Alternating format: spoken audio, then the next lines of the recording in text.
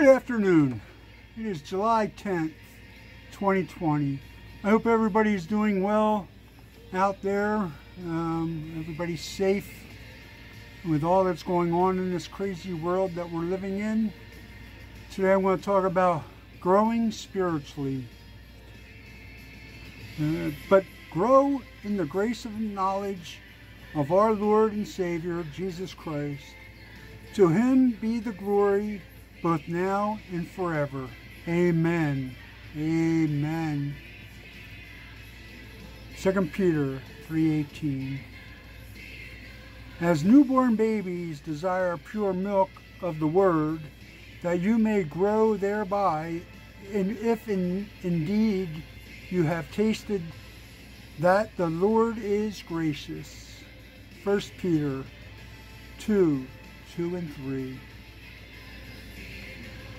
Be diligent to present yourself approved to God, a worker who does not need to be ashamed, rightly dividing the word of truth.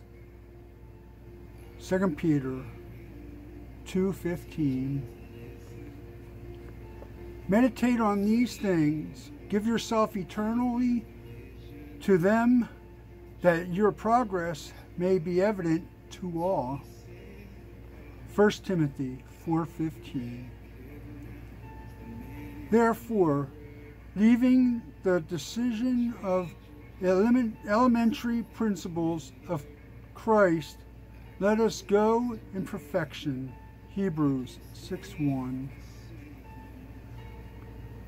But also for all this very reason, giving all diligence, add to your virtue, to the virtue knowledge, to knowledge self-control, to self-control perseverance, to perseverance godliness, to godliness brotherly kindness, and to brotherly kindness love.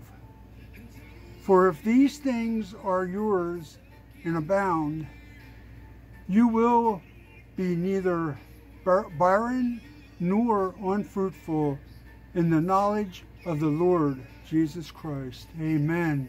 Amen. 2 Peter 1:5-8.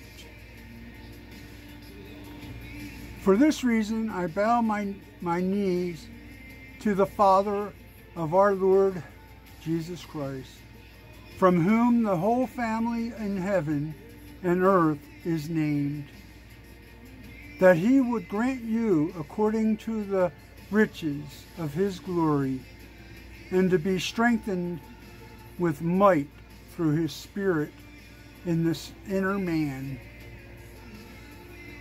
that Christ may dwell in your hearts through faith, that you, being rooted and grounded in love, may be able to comprehend with all the saints what is the width of length and depth and height, to know the love of Christ which passes knowledge, that you may be filled with all the fullness of God.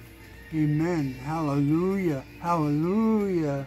Ephesians 3:14-19.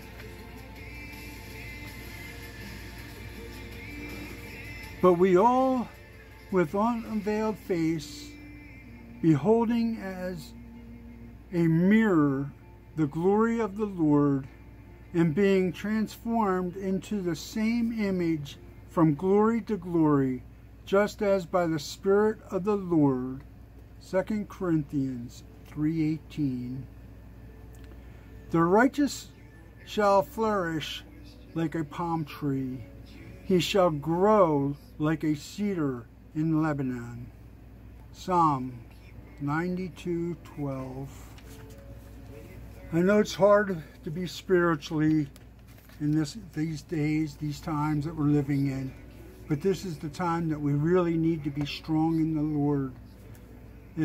We in fellowship and whatever worship we can do to stay strong. The evil ones are here. So we got to put on the whole armor of God daily to stay strong. Remember your battle plan. Pray, fight, and trust. Pray without ceasing. Put on the whole armor of God and trust, having done all, and stand. I have some same prayer requests for everybody here that I've been talking on. I just added a couple extra ones. So let's pray for all those that need healing, for those that need strength, and just in the faith and life, whatever needs to be done. Let's pray for everybody today, the world. Let's pray for all of those that need it, okay? Thank you. Let's pray for our military. They're out there on the lines today. So pray for them to stay safe. Pray for their families. Also pray for our law enforcement. They're calling for defunding the police, which is ridiculous. Who are you going to call if you need help? Well, the Lord tells us we have the right to defend ourselves and protect ourselves. So don't forget that if they take away the police. We can take care of ourselves by the Lord's word and the law of the Lord. So let's pray for the police officers that are out there, firefighters, EMTs. Let's pray for the doctors and nurses that are still in the hospitals with, daily, whatever they're battling today. Keep them in prayer, keep them safe and strong, and healing the people. Pray for the defenders, protectors, and templars that are out there. We're growing in strength. Pastors, ministers, chaplains, anybody that teaches the Word of God. Some churches are opening up, but remember, the church is not just a building, it's us as a family. We make the church. We can stay strong with our family of the church ourselves. Just because we don't have a building to be in, or we're not allowed to be in, we're still a church as a family. So stay with your families and stay with the Word. Pray for the Bridge Church and the Bridge family. Pray for Pastor Jacob. Keep him strong in the Word and keep his Word strong. Keep Satan from tackling him on a daily basis. Pray for our nation, our government. Pray for the world and their world government, that they find revival, that they find the Word.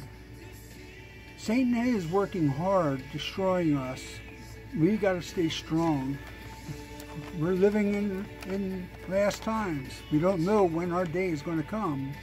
So we got to stay strong in the Lord.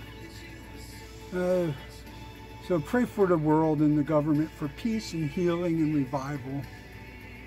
Pray for my family. We stay strong. My ministry, that I grow, keep growing in whatever direction the Lord wants me to go. Those who leave everything in the Lord's hand will eventually see the Lord's hand in everything they do. There is victory in Jesus. Hallelujah. Hallelujah. Remember, it's not over till God says it's over. Keep fighting until your victory is won. Stay strong. Keep on the armor of God. If you have any prayer requests, put them in the bottom in the comments, and we'll put them out there. And if not, if you just have any nice words to say, fortunately YouTube has been protecting themselves and taking Christian channels down. So sometimes I'm not here, sometimes they'll delete me. I don't know what's going on. Also, in some of the comments that I've been getting has been unwanted comments. When you hit on it, it turns up pornography. So please don't do that. And I apologize. I pray for that person that's doing that he finds the Lord Satan works in different ways. The devil loves crucifying us. So stay strong. God bless until we meet again.